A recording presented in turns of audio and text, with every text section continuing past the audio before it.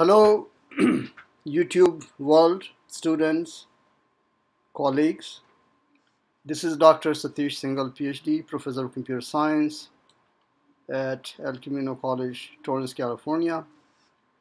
And I want to talk to you about abstract classes in C++. We're going to do 3 videos. First one will have a pure concept form description of abstract classes. That will be mostly working through this Microsoft Word document, explaining theoretical details. Second would be code based on this document.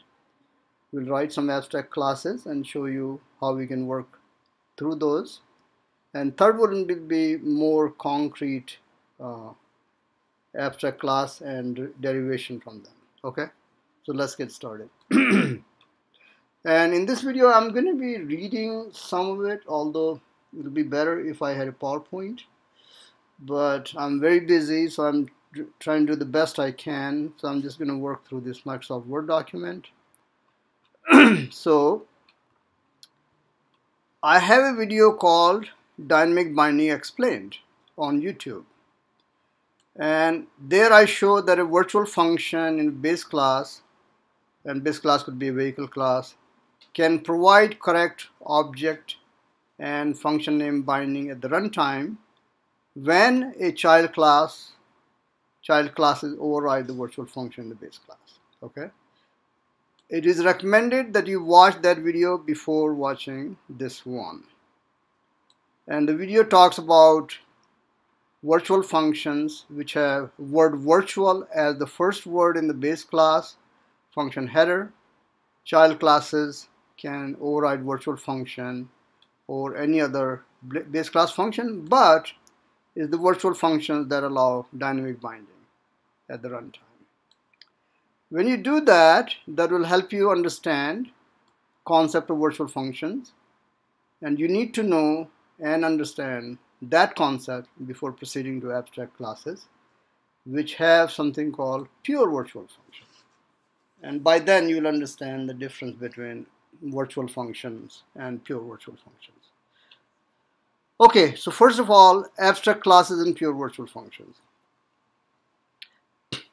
The classes on the top of inheritance hierarchy form from which other classes can be derived. They accomplish 2 main things. First, they model the behavior of descendant classes. Okay, so this is shown in the figure here. Let's say you have a class called vehicle. Well, airplane is a vehicle, so I can drive airplane from vehicle.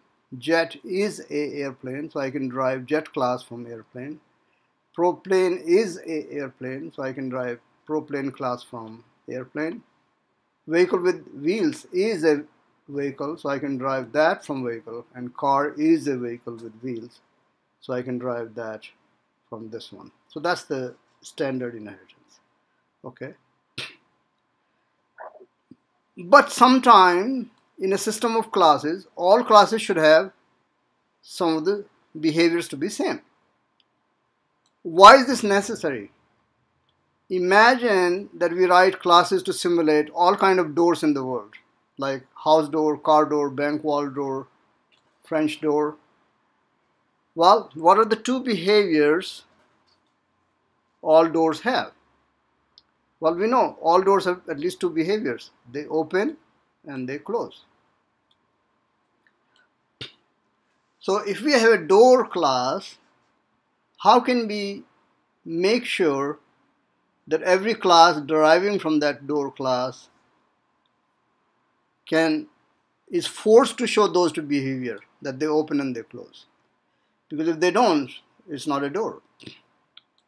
So how can we enforce behavior open and close on all doors? This is done by a 2-prong approach. And this one is not totally necessary, but we can add it. That base class could be such that we kind of don't need to instantiate it. Okay? And the reason for that is that I cannot go around the world and point to an object which would just be a door. Okay? Every door in the world will be a specialized version of door. It could be a house door, it could be a car door. I'm gonna not say it's just a door, okay? Because every door will be a specialized version of general and abstract concept door. Door is an abstract concept, and every door you see on the world would be a specialized version of it, okay?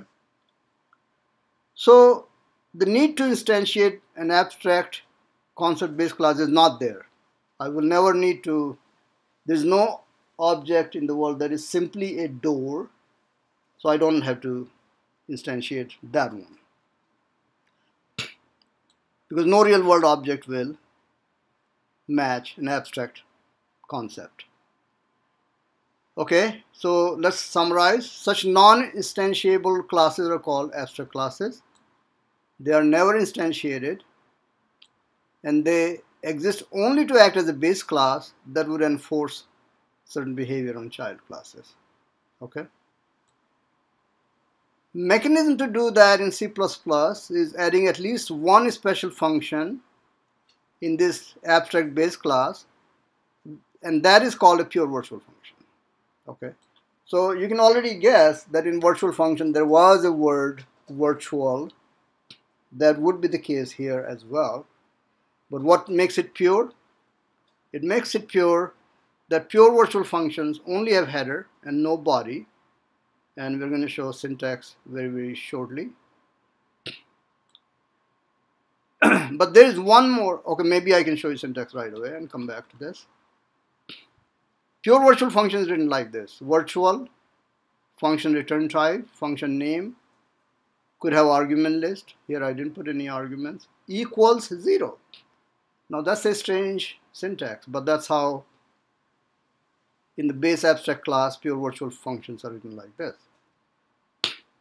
Any class having at least one pure virtual function becomes an abstract class. An abstract class cannot be instantiated.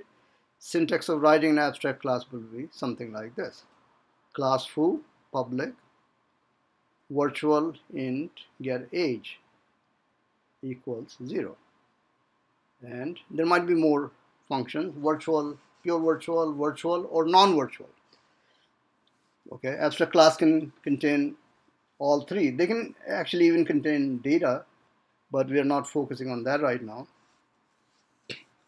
But abstract classes can have regular functions, virtual functions, pure virtual function. This is the example of pure virtual function. Okay, let's get back to this. Now, classes that derive from an abstract class should have full implementation of pure virtual function in its parent's class. Otherwise, they will become abstract as well. Okay? So here's the important point.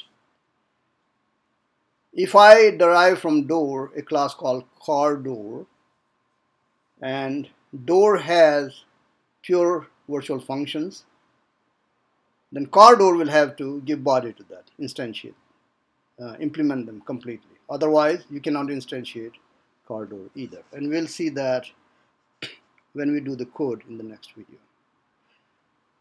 Okay, so inheritance diagram for deriving from abstract class or any other class for that matter might look like this. Here's the door, which will have two pure virtual functions, open and close, and all these doors classes are deriving from that: car door, house door, garage door, French door. I can add one more: bank vault door. And now I'm just going to quickly, before proceeding to next video, I'm just going to quickly write the door class code. It will look like this. Okay, maybe I need bigger font so that you can see it clearly. Class. Okay, maybe I should start door. And I want two pure virtual functions in this: public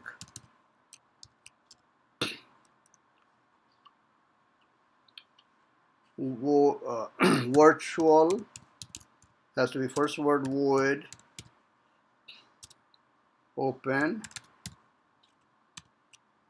and you have option to put a const at the end or not, equals 0. I got my first pure virtual function. Equals 0 means it has no body in this class, and child class will override it. And I'll get the other pure virtual function, close.